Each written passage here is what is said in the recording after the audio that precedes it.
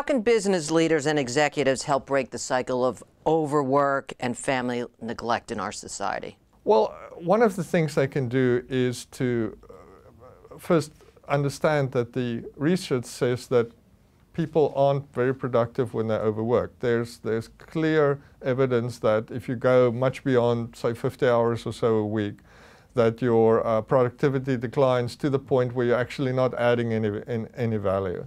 The second thing is they should set an example themselves. The employees follow the cues of the leaders. So, simple thing, go home at a reasonable time at night. Walk around, say good night to people, tell them to go home. If they tell you they can't go home because they have too much work, then look into that. I've never worked in an environment like that. Have you?